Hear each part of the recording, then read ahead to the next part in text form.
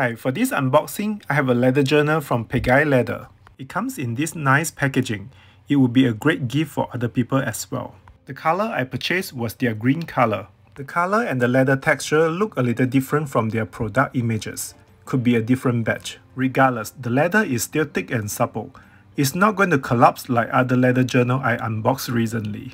I like the design of this closure. You will be able to use a thicker notebook. Here is with one of the thicker notebook I have. While I was editing this video, I just realized that this journal is supposed to come with a blank journal and I think they forgot about it. Anyway, I really love the design and the quality. I'm sure I will buy more. In case you're not familiar with Pegai Leather, the owner has a YouTube channel called Tanner Leatherstein. I'm sure you have seen his video cutting up all the designer bags. Thanks for watching. Bye.